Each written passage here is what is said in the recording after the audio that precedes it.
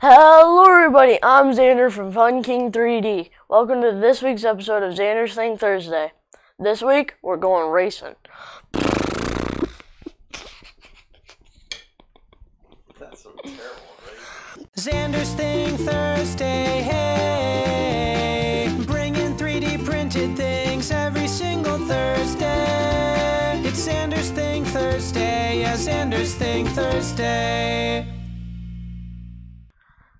Before I talk about this model, I would like to ask you all to subscribe if you haven't already and turn on notifications. A thumbs up is always appreciated as well.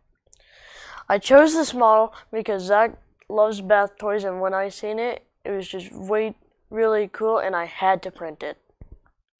This model is Race Boat by Kojoe on Thingiverse. There'll be a link to it in the description below. It was printed using AIO Robotics PLA on the AMA with a 215-degree nozzle, a 60-degree bed, and a 0.2 layer height. It was printed in this orientation and it requires no supports. We haven't tested yet to see if it floats, but it's still a really cool model, and I want to print a bigger one. Now it's time to go racing. Thank you for tuning into this week's episode of Xander's Thing Thursday. If you like what I'm doing, please subscribe and ring the bell for notifications. A thumbs up is always appreciated as well.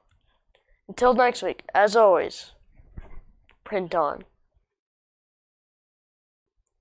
Hey everyone, so how do you make a boat float? You take 2 scoops of ice cream, a can of root beer, and a boat.